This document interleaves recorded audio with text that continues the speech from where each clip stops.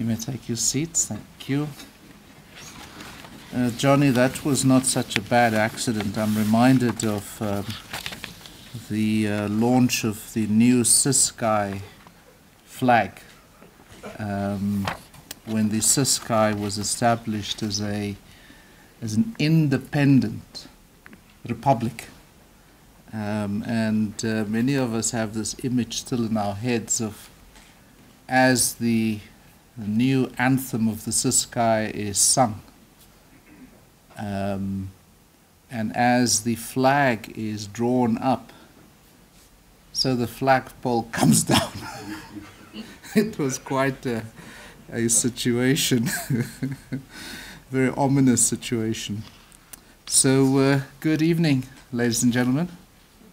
Sanibonani. Good goeienaand, dames en heren. Tobela. It's a very special privilege and a great honor to welcome you this evening to Professor Brendan Shaw's Professorial Inaugural Lecture. As we know, as most of us know, this has been a long time in the making. But we are delighted and pleased and very honored to be part of the ceremony this evening. So allow me then to recognize Professor Andre Swart, the Executive Dean of the Faculty of Health Sciences, of course Professor Brandon Shaw, very special colleague and guest Professor Johnny Mahlangu, who's the head of the School of Pathology at the University of the Witwatersrand. I want to say, Johnny, tongue-in-cheek, Johannesburg. Also, to acknowledge senior leaders of the university. I know in particular Professor Saurabh Sinha, who is the Executive Dean of the Faculty of Engineering and Built Environment, and our Vice Deans who are present, Dr. Nala Singh, Dr. Shahid Nala. What happened with me there now, Shahid? The Vice Dean in the Faculty of Health Sciences. I also see another engineer in the house, Professor Charles Mboa, the Vice Dean in the Faculty of Engineering and the Built Environment. I understand that Andre Swart is having a bit of schizophrenia when he sees the engineers in the house, because he says he's not sure if this is still his faculty. That is health sciences. So other colleagues, members of Senate, other academics, and of course our colleagues from our peer institutions, especially here in Gauteng, distinguished guests, ladies and gentlemen. Allow me also, of course, to single out Brendan's partner and wife, Professor Ina Shaw. A warm welcome to you, because I'm certain this is also a very special moment for you, and please accept our appreciation. So it is a great honor and a very special privilege for me to welcome you to Professor Shaw's Professorial Inaugural Lecture. And so I express a warm welcome to his loved ones, his special guests and colleagues. This is indeed a proud, a joyful moment, a landmark moment for all of us. Of course so for Professor Shaw, but also and for all of us here at the university, in higher education in South Africa and beyond. I say this because the office of professor is carried across our world. And so as we celebrate him this evening, we celebrate him in the acknowledgement and in the recognition that this is a celebration that reverberates into the world and into eternity. As we know, inaugurations, many times pompous and decadent, mostly dignified, well-meaning and unsullied, we're told, date, at least in recent times, to ancient Greece as the opportunity for the formal investiture of a person into a high office. And it marks the formal assumption of office or position of authority. Of course, we say tongue-in-cheek 4 years later, and respectfully so, sir. And so today is that day that marks the rites of passage and the entry, at least in a ceremonial manner, of Professor Shaw into the distinguished community of university's most senior scholars. This is a high office and a position of authority and leadership which we shall not assume lightly, but shall do so with considerable and ongoing thought, reflection, deliberation, and dare I add, presence of mind, something which apparently is in very low supply at the moment, whether here in South Africa, in the United States, or elsewhere. And so the professorial inauguration is as important to the incumbent and their loved ones and colleagues as it is to the university. I say since the inaugural lecture is as much a reflection on the state of and the intent of the contemporary university and how it measures up to Professor Shaw's inaugural lecture on resistance exercise is medicine. And so when we listen to Professor Shaw this evening, not only do we learn and explore his expertise, we also learn about the contemporary university, this university, and the state of universities in South Africa, on our continent, and in our world. Because on these auspicious occasions I often remark on Vartan Gregorian's hopefulness and controversy when he suggests that universities are not only repositories of past human endeavor, they are instruments of civilization. Holds. Continues that they provide tools for learning, for understanding, and for progress, and that they are the wellspring of action, a source of self-renewal, of intellectual growth, and of hope. And he concludes they are a medium of progress, of autonomy, of empowerment, of independence, and of self-determination. Yet at the same time, I remind us of Winnick's argument that, and I quote, "The university has a contradictory relationship with its surrounding society. On the one side, the autonomy in terms of its axial values of wisdom, of science, and so on. And on the other hand," he continues, "those who control the means of material production control the means of mental production. And the dominant ideas are the ideas of those who dominate."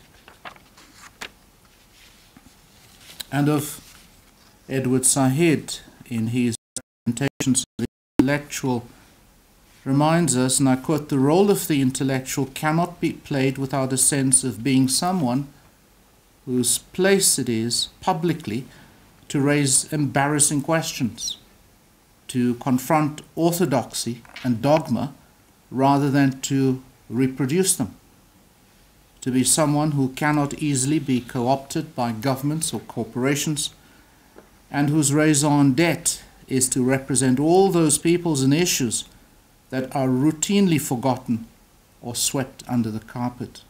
End of quotation.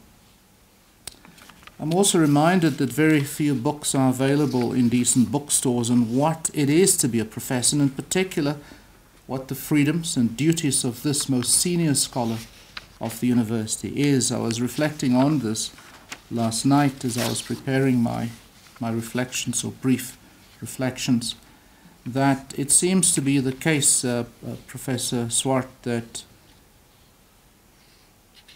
it's a case of observation and learn as you go. And it seems to me that that places enormous responsibility on the executive dean and the heads of departments and heads of schools to play the role that they should be in inducting this most senior colleague into the office, the very high office of the professor. And so I offer us very briefly reflections of Bruce McFarlane, who is a distinguished visiting professor here at the University of Johannesburg, who in his book Intellectual Leadership in Higher Education, Renewing the Role of the University Professor, seeks to correct this oversight and argues, in my view, convincingly that given the corporatization of the research agenda, professors must reclaim professorial leadership, and that they thus occupy a very special role. Specifically, he argues that two freedoms, that of critic and advocate, are essential for professors to execute what he calls their four duties, being those of mentor, of guardian of standards, of an enabler of networking, and a mobilizer of resources for others, and fourthly, of being an ambassador for the institution or for the discipline. And so this evening we will only have one small insight into how Professor Shaw responds to this call for the return of professorial leadership. And I now invite the Executive Dean of the Faculty of Health Sciences, Professor Andre Swart, to introduce Professor Shaw to us. I thank you.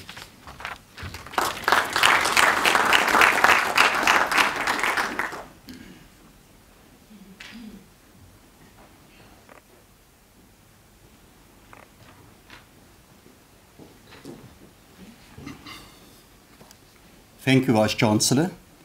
Let me also echo a warm word of welcome to everybody here this evening. We really appreciate the time you're present being here. Allow me to extend a special word of welcome to Ina. It's lovely having you. I know it's also a very special occasion to you. Professor Mshlongo, having you with us, we're honored to have you with us here tonight. Vice-Chancellor, it's now my privilege to introduce Professor Shaw to the audience here tonight. Brandon Shaw is the Vice Dean, Research, Innovation and Postgraduate Studies of the Faculty of Health Sciences at the University of Johannesburg, and was appointed as a full professor in the Department of Sport and Movement Studies on 1 April 2013. I'm not sure about the 1 April, but we'll get around to that at a later stage.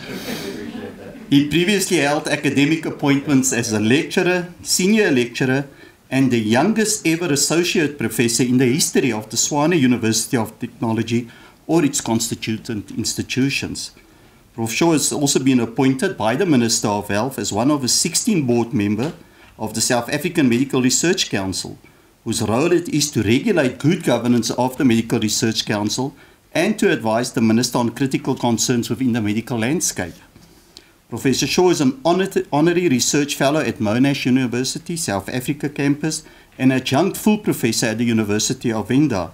Internationally, Professor Shaw currently serves as the Executive Director for Africa and is the Vice President of Publications and Communications for the International Physical Activity Projects. He is also a Professional Education Committee member of the American College of Sports Medicine, which is the largest sport medicine and exercise science organization globally. As a South African National Research Foundation rated researcher with a focus on circumvention of cardiopulmonary disease through physical activity, he has authored over 150 peer-reviewed national and international journal publications and numerous other publications with researchers from Africa, Asia, Europe, the Middle East, and North and South America. One such publication is the invited contribution to a chapter for UNESCO's Encyclopedia of Life Support Systems on Sports Science and Physical Education.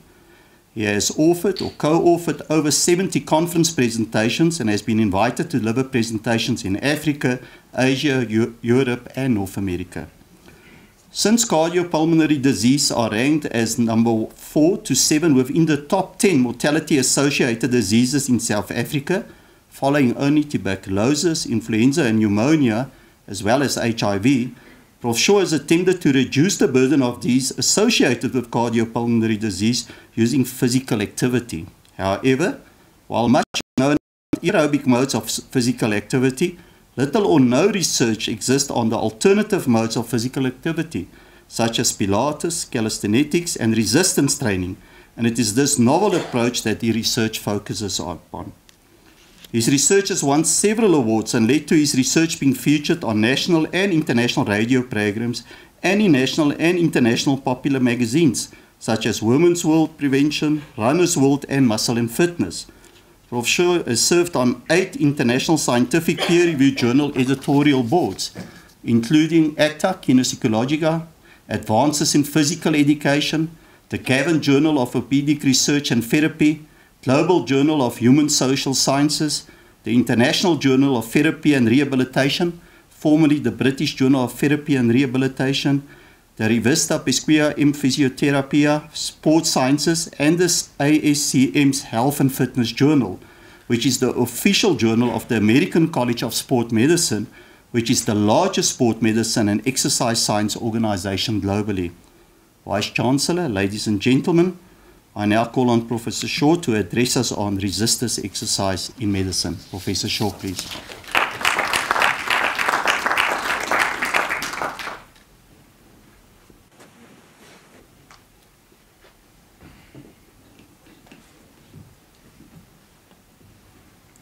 Vice Chancellor, Executive Dean, Faculty of Health Sciences, Professor Johnny Matlangu, Executive Dean, Faculty of Engineering, Built Environment, colleagues from the University of Johannesburg, colleagues and friends from outside of the University of Johannesburg, Masters and PhD students, and finally to my co-chair of the Shaw Research Unit, also known as the Shaw Household.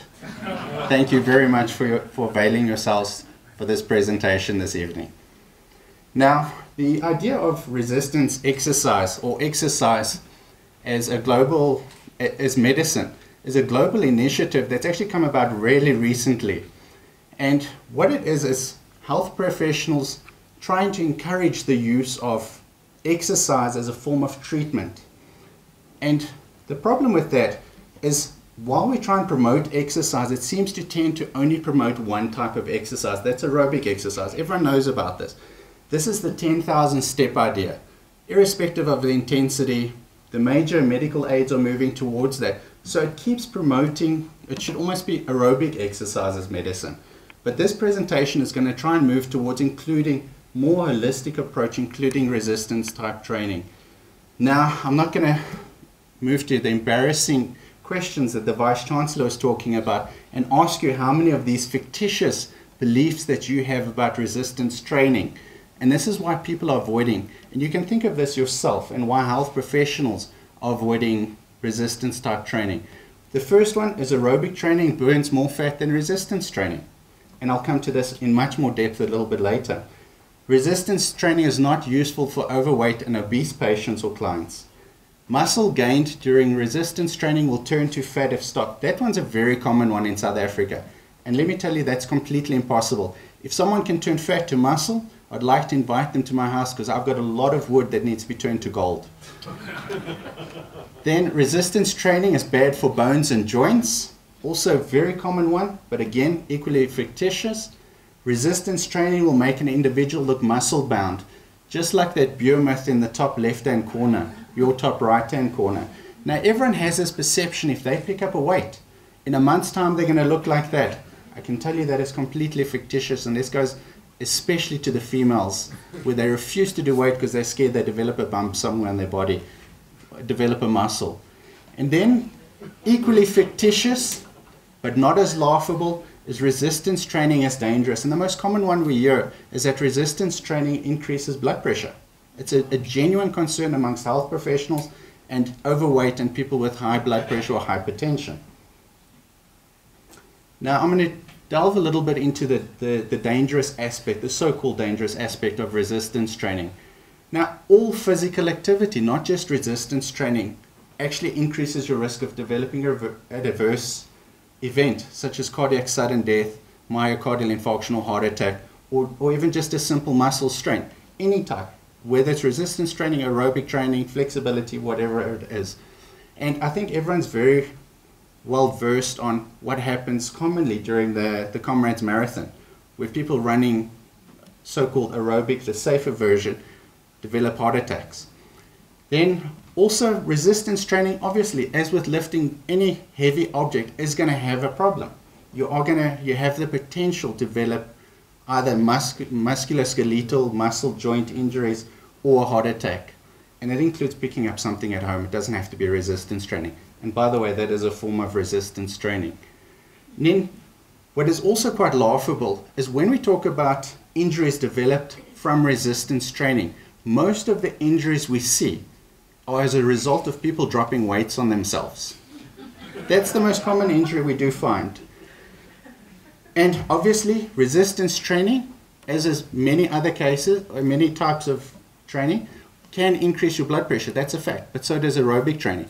Now, resistance training increases blood pressure when you hold your breath. We call it the Valsalva maneuver, where the glottis of your throat closes. You hold your breath in, and all the blood vessels actually go into stasis. They hold the blood pressure.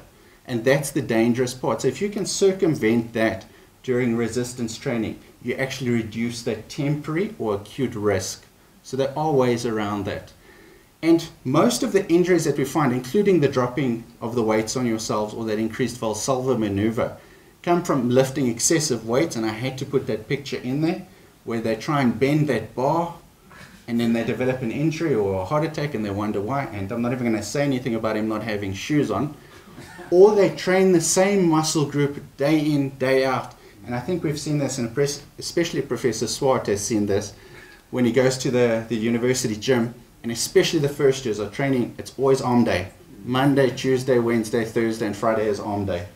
And they wonder why they develop injuries. So it's these type of myths and problems that are not being considered by laypersons and health professionals themselves that is actually resulting in people avoiding doing resistance training, and also the so-called professional, the health professional, in actually prescribing this treatment that could actually benefit the person. Now, when I talk about the types of resistance training, this is the classic ones that we know about, and I'll come to them a little bit later. But everyone has this perception. I'm sure many of you had that perception when you saw my title. When we spoke about resistance training, you either thought about that gigantic human being, or you thought about heavy weights. And those are the perceptions that most people have. And that perception is still pervasive today. But resistance training was not even used for improving athletic performance till the 1950s. And it wasn't even included in adult fitness programs, just developing general conditioning, until the 1970s. And even this American College of Sports Medicine that you've already heard about, that's the biggest organization in the world, in its original position statement, actually didn't include resistance training. So if a large organization like that, and many others, omit resistance training, surely that means that resistance training is not important, or there's a reason you should not be doing it. And this has actually moved over from this oversimplification of that when you do weights, it's as heavy as possible, as low reps as possible, and that's the only way you can do it. Now, I want to just emphasize that resistance training is not strength training. It's completely two different types of training, and actually strength training is a subgroup of resistance training. And I just want to go through the four main classic groups that exist out there, and I'm going to talk specifically about an athletic population. We have the strength training, and this is about 85% of your one repetition maximum. Now I'm going to take a second there. What one repetition maximum is, so if I said 100% of your one repetition maximum, it's how much you can lift successfully for once. The heaviest you can lift. If you can do 2, that's not your 100. So this is 85% of what you can lift once. And that's the general perception everyone has about resistance training. Then there's also power training, which is 75 to 85% of your maximum. But obviously that's done at a much faster speed. Then we move to hypertrophy training. And this is the most popular one in the campus gyms. This is the one where when we talk about hypertrophy, it's an increase in muscle mass. So this is what they're trying to achieve. And this is about 67 to 85% of the maximum that they can lift. Then the final one is muscular endurance training, and that's 67% and much lower with much higher repetitions. But I want to move away from that paradigm, and we're going to talk about resistance exercise as a treatment or prevention of chronic diseases, musculoskeletal injuries. And if you look at that continuum there, you actually see, yes, strength is mainly developed at the lower repetitions, meaning more weights. But it can be developed right through the spectrum, all the way down to very low repetition. So that will be more beneficial when you're trying not to have that Valsalva maneuver with a high-risk patient. Look at hypertrophy. So even if you're doing very heavy weights, doing to very low weights, you will still develop some muscle mass. And I'm going to go into the benefits of developing muscle mass later. And the same for muscular endurance. You'll see it also exists on the continuum, even if you're doing very heavy weights. Now, the benefits of resistance training for musculoskeletal injury. And when I'm talking about musculoskeletal injury, I'm talking about injuries to the skeleton, the joints, as well as the muscles. Now, until recently, resistance training we know has been used very successfully with injury rehabilitation. So once they've had an injury, they go into the gym, they use fancy equipment, resistance type training, they rehabilitate from that injury. But we also know that it can assist in the prevention of musculoskeletal injuries and even reduce the severity. So even if once you've developed an injury, if you had been engaging in resistance training beforehand, you'll actually recover, return to your occupation, return to activities of daily living, return to sport much sooner than you would have. And the reason for this is if you have a look at the effects of resistance training on muscles, bones, and connective tissue. And I just want to point something out, especially for Professor Johnny Mflanger. Just on that figure, we're not actually saying that resistance training can improve areolar connective tissue. Now, I'm going to move to the specifics of how resistance training works. When we talk about muscular adaptation, resistance training has a lot of effects on the muscle itself. And the one thing that it does help with is if you've got increased strength, so now you move to the paradigm of doing more resistance type training, you move to the slightly heavier weight, it'll actually result in less fibers being used during normal simple events. So you will actually have less fibers being activated, less fibers being susceptible to your injuries. Then, if you increase your functional ability, your ability to perform ADLs through strength, meaning you can walk upstairs a lot easier, you can carry your groceries much more easily, you're not going to develop those simple injuries and put yourself out of occupation or physical activity. Then strength and power training, remember that power training was the faster movement at quite high loads. It results in a much higher maximal effort. So should the need arise where you need to overcome high forces externally, you have that ability. So mean you can match the demands of what's happening. Then hypertrophied muscles. So here's the reason why you need to have some muscle, ladies, especially I'm talking to you. You need to have muscles because it better able supports metabolism. So when your metabolism is better, you actually recover much better from injuries. You heal faster, even from minor breakdown and even from your major injuries that you develop. And this increased soft muscle mass or the soft tissue will actually absorb impact from direct trauma. It dissipates that force. Now, I'm also going to say very tongue-in-cheek, fat mass does the same. Now, one very unique ability is resistance training can improve muscle balance or muscle imbalance. And the way it does is it can improve agonist and antagonist, meaning the muscle that does the work versus the muscle at the back that's trying to stop it. So it creates a much more symbiotic relationship. So this muscle at the back is not trying to always resist this movement you're trying to do. And also, it helps with the left and the right. So your left doesn't become much stronger than your right doesn't become much stronger than your left, and you don't develop imbalances on this side, and it always dominates the opposite or the contralateral side.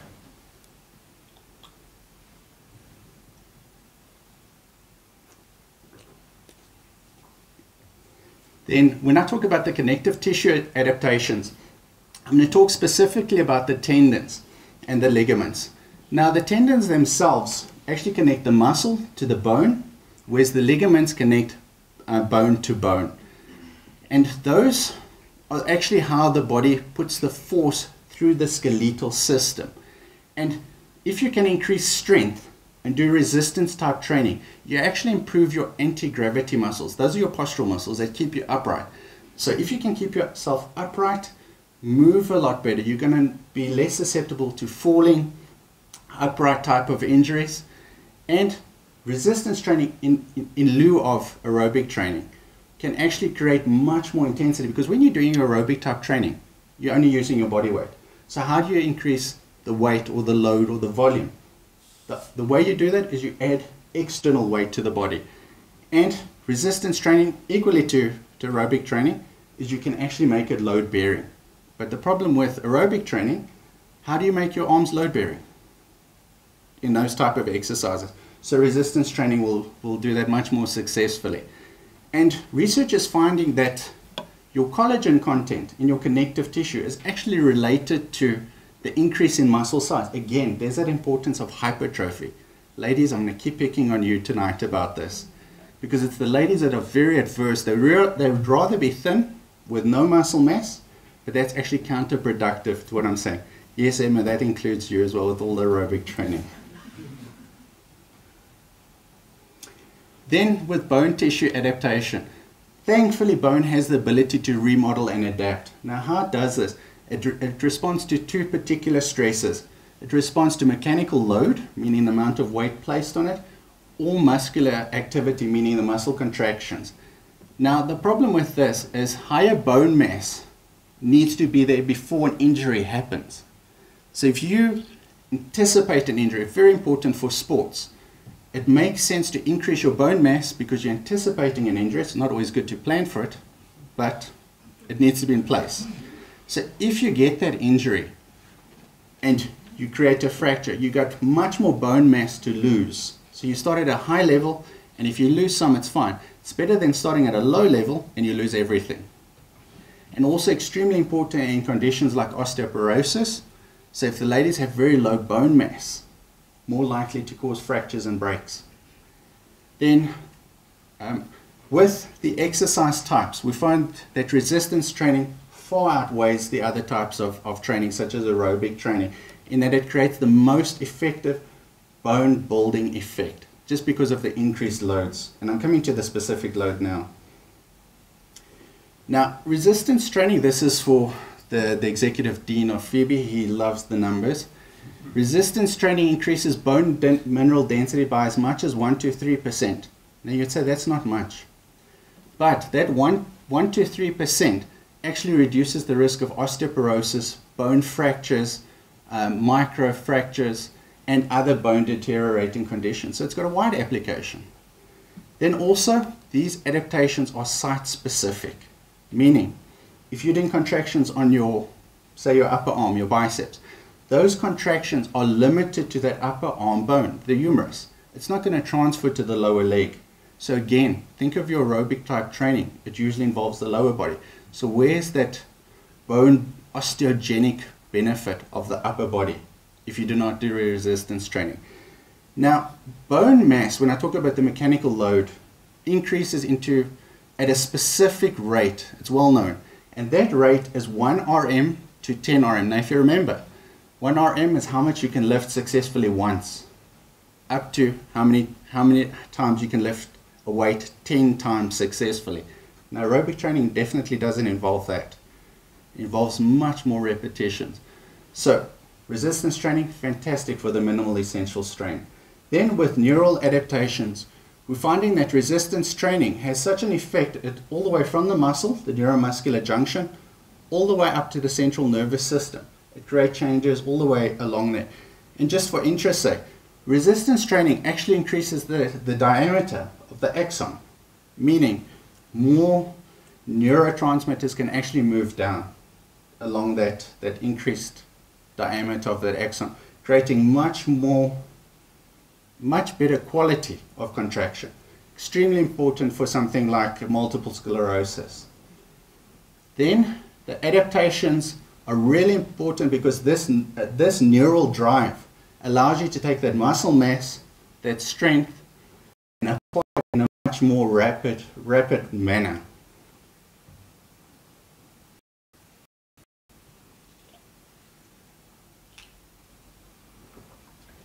Now, I'm going to move away from the musculoskeletal injuries and move to your chronic conditions and diseases.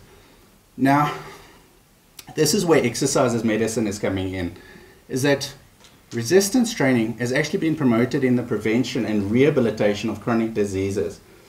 Now, obviously, those high resistance training exercises I was talking about, your strength training, your power training, is actually not going to be appropriate. Think of that continuum I was talking about. But your low or moderate intensity will actually give you benefits. And the prevention we're actually finding is much better than aerobic training, even though aerobic training continues to be the gold standard. Again, I'm going to refer to the 10,000 steps. Now, my address is going to focus specifically on the 4th to 7th ranked diseases in South Africa, or the causes of mortality. Just if you have a look at cerebrovascular disease, 4.9% of deaths in 2013 in South Africa. Diabetes, 4.8%. Other forms of heart disease, 4.6%. Hypertensive, 3.7%. And that's a collective 18%. That's large. Almost 1/5 of the population is dying from those 4 diseases. These diseases are actually only behind TB, influenza and pneumonia, and HIV. But what's important to do when you're looking at any treatment, whether it's exercise or a specific medication, is to look at what are the causes of those diseases. Don't treat the disease itself, treat the cause, whether they've developed the disease or they're moving towards developing the disease. And I'm going to talk specifically about hypertension. It's the major risk factor globally for disease, and I think you just noticed that there, that it's actually an independently ranked disease on its own. Now, resistance training actually increases blood pressure. And I was talking to one of my colleagues this morning as well, is even though there's that transient or that immediate increase in blood pressure while you're lifting and holding your breath, as soon as that Valsalva goes away, because of that effect of pushing on those blood vessels, it actually keeps those blood vessels slightly wider than they would have been at rest as soon as you've put that weight down. And it actually reduces blood pressure immediately during resistance training. And this acute effect lasts for up to 9 hours following resistance type training. So, fantastic. People with blood pressure, although there's a risk, this benefit outweighs it because it gives it immediate protection, and in the long term will actually give even more protection than aerobic training would. And it's become such a good treatment for people with high blood pressure or hypertension that the ACSM is actually recommending it already for an adjunct treatment. This is an adjunct treatment to medication and dietary intervention. Now, with dyslipidemia, a lot of you will notice hypercholesteremia. And it's actually an increased cholesterol, that's what most people would know, or an increased LDL, which is your bad cholesterol, increased triglycerides, which is the fats in your blood, or a decreased good cholesterol. Now, when you look at this, you need to look at the effect of any exercise or any treatment, whether it's drug or not, and how it impacts on those 4 constituents of cholesterol. And we're finding that reductions as low as 0.6 millimoles. And just to tell you what is normal, normal is 5.2 millimoles of total cholesterol. So even a reduction of 0.6 millimoles in total, just the total cholesterol, actually reduces your incidence of ischemic heart disease by 54%. That's huge. That's large numbers. Meaning, any improvement is going to reduce your risk. So when we talk about cardiovascular medicine, this is the gold standard that everyone tries to do, even if they haven't got very high levels. Just by reducing it slightly, even if it is normal, will reduce the incidence of ischemic and other heart diseases.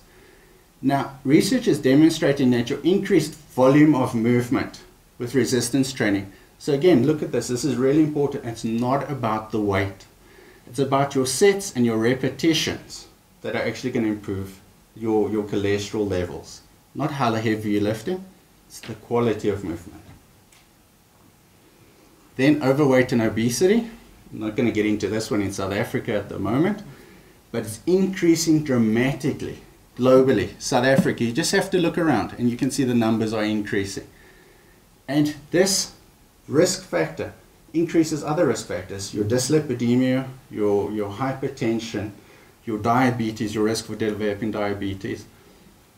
All of those will increase just from having this risk factor. And resistance training, we're finding decreases fat mass. Yes, so does aerobic training. But resistance training is especially good at reducing the abdominal fat, which is the bad fat. That's the worst one to have.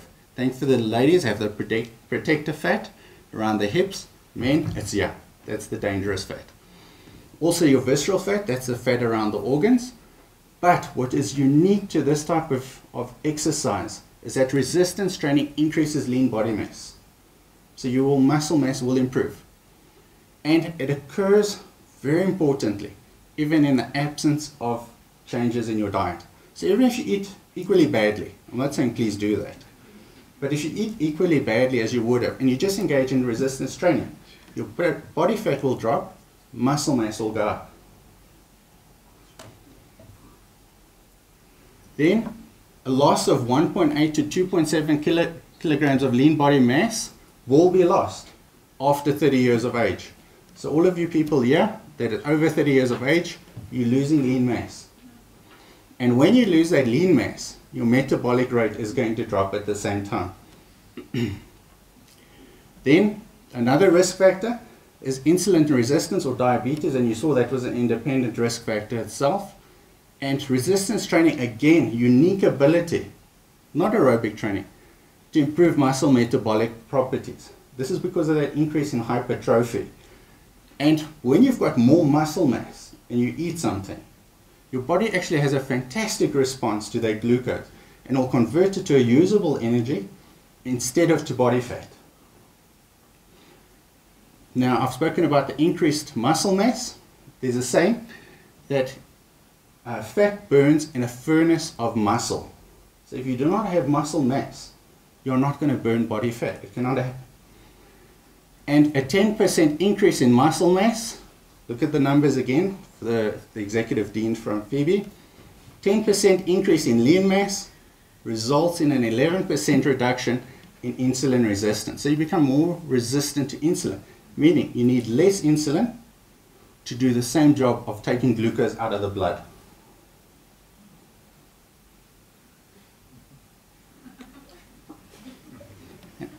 And I'm pausing for effect here. So with diet,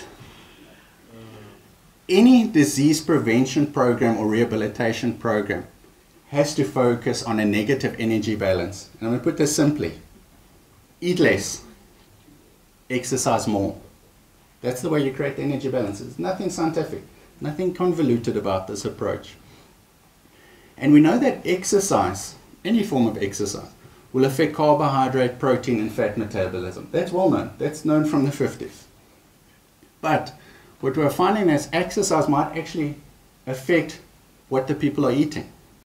But we're also finding it actually has a neurological effect. And specifically, we're finding that resistance training results in a favorable diet intake of the macronutrients, meaning you'll move more towards a carbohydrate away from a fat. Now I'm going to say something that might be very despondent to the females. We're finding that when you engage in resistance training as a male, it actually suppresses your drive to eat. As a female, it actually forces you to go home and eat. So we're having a bit of a problem. It obviously has been researched much, but why am I saying this? Is the female should resist that urge to go home and replace calories they've just burnt with resistance training and actually try not to eat. It's actually just your nervous system. And Emma's fantastic. Now, it was already alluded to in my conclusions, is that many health professionals continue to drive this aerobic type training, walk, run, and it's very limiting on the benefit that it can generate. Because, and I'm going to go back to the 10 steps. The major is promoting 10,000 steps. At what intensity? And I've coined I haven't published it yet because I think I'm going to meet some resistance. I talk about the walk one, lick one phenomenon. And we see it with our students. Maybe walking these great distances to the university. Ice cream, the lick one. And at what intensity? They're walking slow and fast. Is it really beneficial to the exercise? So by keep promoting, irrespective of productive health. So we use resistance training, and studies are coming out that it actually gives us unique benefits. Because it gives us unique benefits, it's actually adding to the benefits of aerobic training. It complements them and actually brings about those benefits at a much faster rate. We talk about your concurrent, your combination, and because there's mounting evidence that I've just spoken about, many organizations such as the National Strength and Conditioning Association are actually developing guidelines on how resistance training can use specific aspects of health. Now, I'm going to move back to my original title, resistance exercises medicine. I'm going to say medicine just so I can rub it for Professor longer than medical school. But if I had to offer you a single habit that increase your muscle mass, to denser, increase the strength of your ligaments and tendons, increase insulin resistance, reduce your risk of diabetes, reduce your cholesterol, increase the good ones. You know where I'm saying this? Decreases hypertension, hypertension disease. Make that into a single tablet. What is resistance training? How much do you pay for that tablet? A lot. And there's no tablet that can do that for exercise, and specifically resistance training exercise. Now, this is my theoretical part of the presentation. Organizers are going to bring in some really heavy weights. We're going to lift some 20 minutes of presentation. Just kidding. Thank you very much.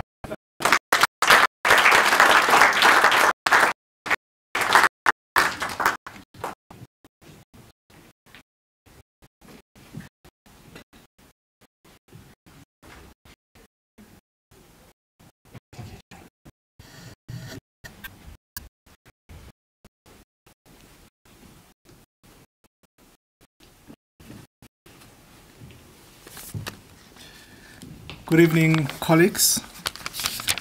It is indeed a privilege and a pleasure for me to be part of this very prestigious moment of the show. I'd like to thank the Vice Chancellor, Professor Rensberg, the Executive Dean, Professor, the Dean of Engineering, Professor Shaw, Ina Shaw, colleagues, ladies and gentlemen. I'm not think it would be appropriate to undo what Professor Shaw has just managed to convince you that resistance training is actually taking on going forward. For those of you who might wonder who I am a simple clinical hematologist based at Johannesburg Hospital. The head of pathology of vets. At the end,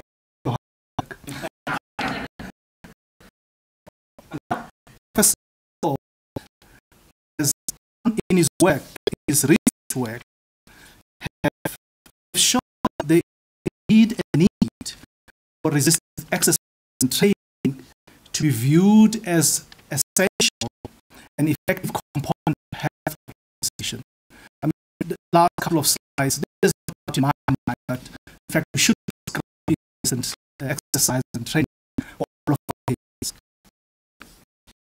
In his frequent address, Professor has shown and the benefits that are associated with doing resistance exercise. Was particularly what struck home to me was that he actually convinced us that there are more benefits than there are risks. The benefit includes, amongst others, the ability to recover disease very fast, the ability to be able to prevent disease such as diabetes, hypertension, etc., the ability to be able to optimize your health status, to prevent injury, to be able to manage chronic disease, a lot of which he mentioned in the last part of the speech. He also pointed out something that I noticed because I'm a clinician, that amongst the healthcare providers, there is always this pitfall that aerobic exercise is more beneficial to resistant exercise. I think he argued very convincingly, in fact, that may be just that we probably don't have to back the hypothesis that resistant exercise is more beneficial than aerobic exercise. It is my view that now actually start putting resistance exercise training into my bag of the healthcare tools that I carry around as I after the here. I look after in my day job. I'm an administrator, like the people in front of you here. I spend time to research into a condition called hemophilia, which is a bleeding deficit. And patients bleeding their jaws and consequently lose muscle. They actually destroy joints. And one of the prescriptions that we make for our patients is exercise. What I haven't done with consistency is to prescribe as opposed to aerobic exercise. And I'll start doing it going forward. What I help at is that also in care or care delivery, we have it very to exercise in general, and in particular, the kind of exercise that is now expect on. And part of that reasoning, I'm actually trying to defend myself here, that we always argue that actually no evidence for that. What Professor his colleagues are research, but actually there is evidence that some of these exercises to be part of our that we to pay. The research that Professor colleagues are doing are probably likely to a paradigm shift in the way we deliver health, also importantly in the way we manage the patients in our societies. I believe that with the kind of work that Professor is doing, we should be ensuring that in our curriculum, particularly in the curriculum of lives, we include exercise, physiology, and other forms of associated terminology in the curriculum of professionals. I must say, I'm a graduate. The only time I'm a physiotherapy was when I was looking at my patients.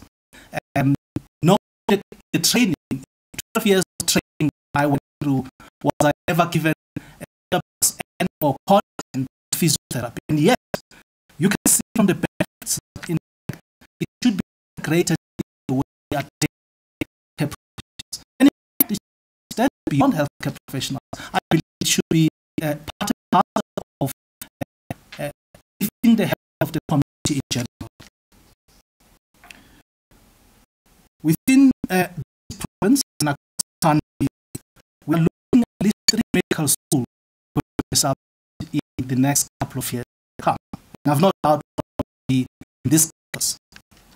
And I'm hoping that Professor Shaw and like-minded professionals will start to see the thought of this kind of research into the curriculum and to start to nurture and support this component of delivery into the curriculum that you have developed.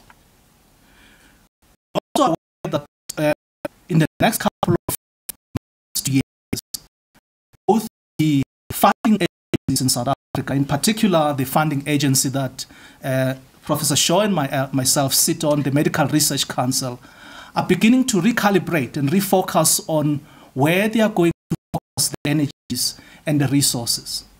And it seems that the reform is going to move away very slowly from the infectious communicable diseases to the non-communicable diseases. And I have no doubt in my mind that this is opportune time for Professor Shaw and his colleagues to actually grab that opportunity, grab the resources that are available, that are going to be available by the funding agencies, the Department of Health, going forward. And I would like to thank Professor Shaw for sharing your passion today with us and to congratulate you on your role in the global arena in elevating resistance exercise and training to the level and the recognition it deserves. I believe it is an underplayed component of healthcare delivery. In your data, through illustrations, you indicated that resistance training and exercise benefits both the old and the young. It benefits those who are sick. It also benefits those who are strong and weak. And needless to say, it benefits males and females. You made that point very strongly that, in fact, resistance training in medicine. Congratulations.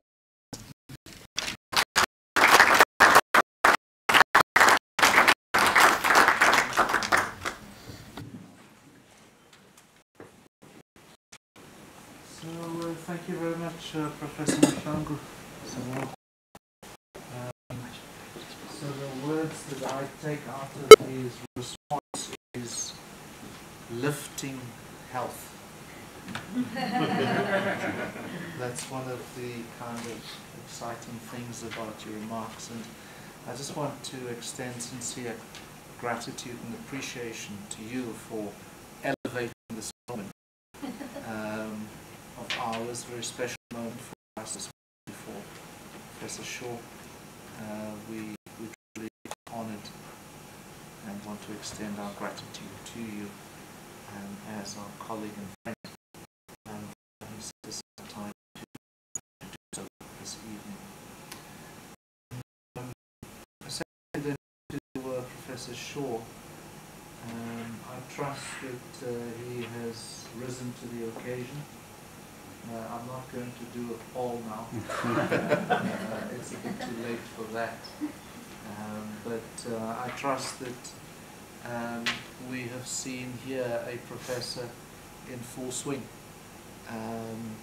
demonstrating a commitment to a project and illustrating to us, both theoretically and statistically, the case that he has made this evening. And I therefore present to you Professor Shaw, and I invite our two colleagues to robe him as well. Thank you very much. Thank you. Well done.